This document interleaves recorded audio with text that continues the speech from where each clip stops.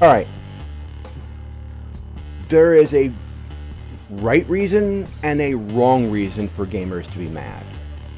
The right reasons are for gamers to be mad about predatory business practices exercising on them by the gaming industry, about the entertainment software, the ESA, saying that loot boxes are not gambling, protecting companies that use those practices that prey on people who have gambling addictions, who are addicted to microtransactions.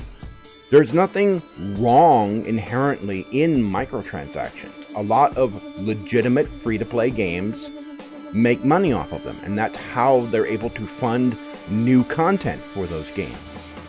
And then you've got single-player games that have full-priced $60, $80 games that have microtransactions in them.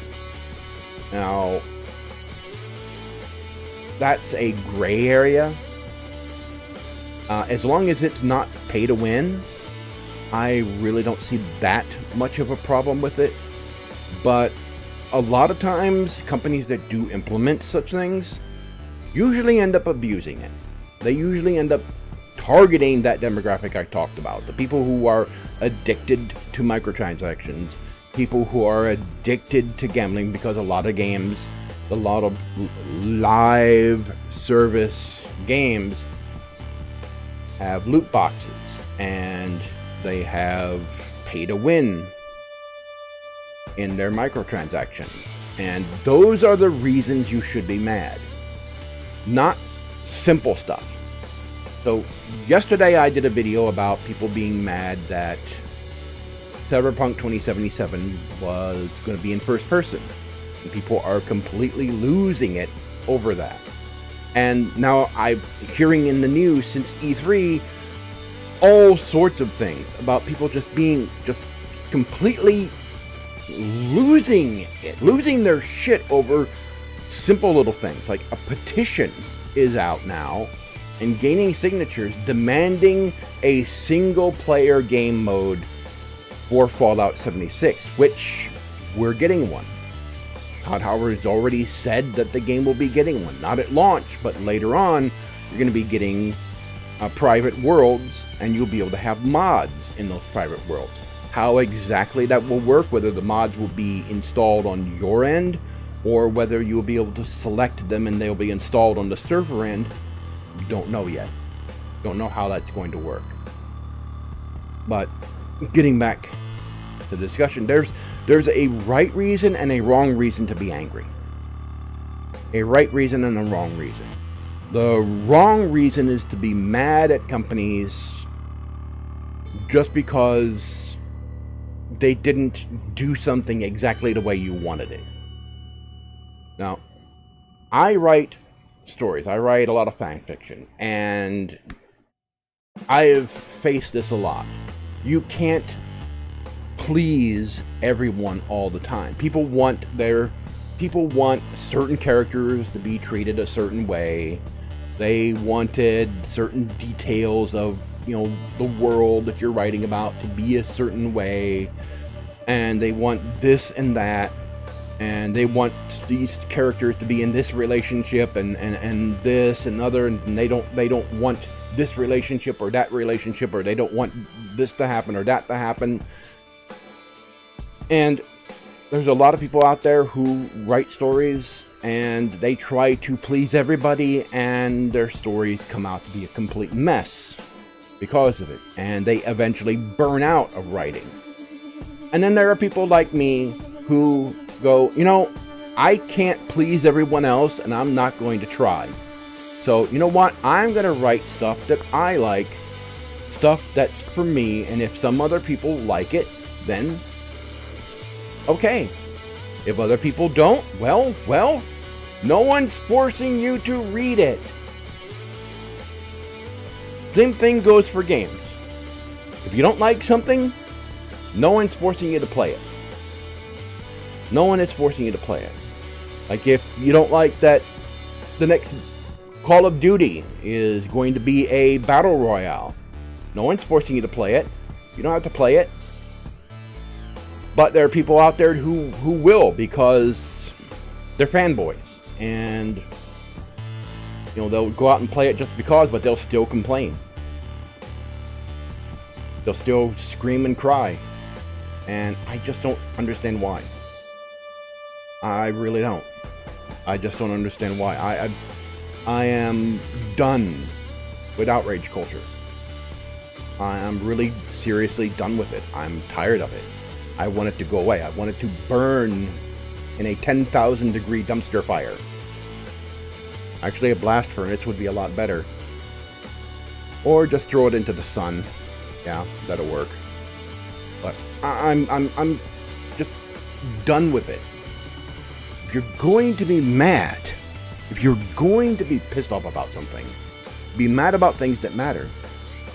You know, be mad about, you know, what EA has done. Be mad about what Activision has done. Look what Activision has done to Bungie. Bungie used to be a respected game company. They made Halo. People respected them. They weren't the first to bring an FPS game to consoles and make it playable. Actually, that was Rare was the first that really did that. They made an FPS game playable on a console on the N64 with GoldenEye 007. But Bungie brought the kind of FPS game that normally PC gamers get to enjoy. They brought that kind to a console, and they made it playable on a console. And they started they created a huge franchise that has become massively popular because of it. And, well, they moved on. They started Destiny with Activision, and it's been downhill ever since.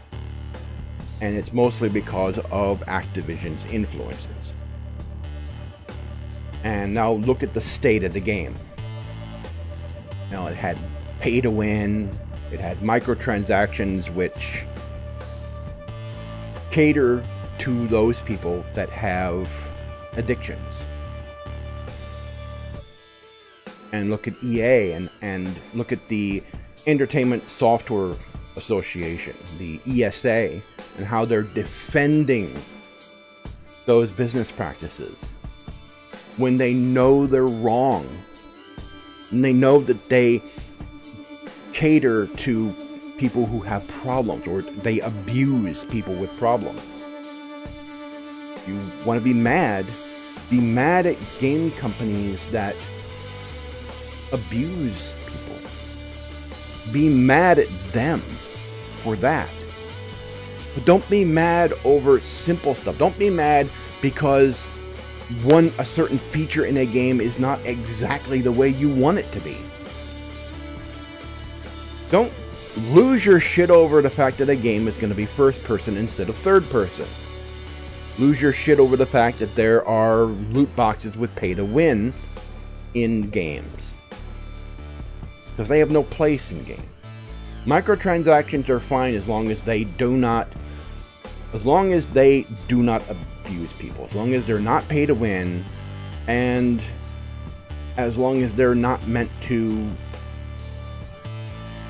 as I said, use psychology to get people with problems to spend money. Those are the things you should be mad about. Not simple stuff. Not simple shit. And all I'm seeing in the news lately, since E3, is people being mad about simple shit. So doing that diminishes the fight against predatory practices, because it makes all gamers look like they're little snowflakes who want things exactly the way they want them, and they'll cry and scream until they get it.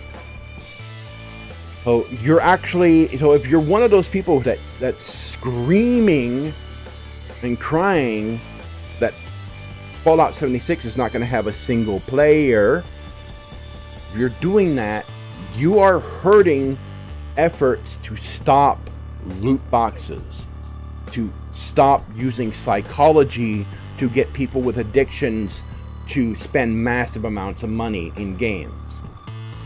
You're hurting those efforts by being entitled little snowflakes who want things exactly the way you want them. You're hurting those efforts. Stop it.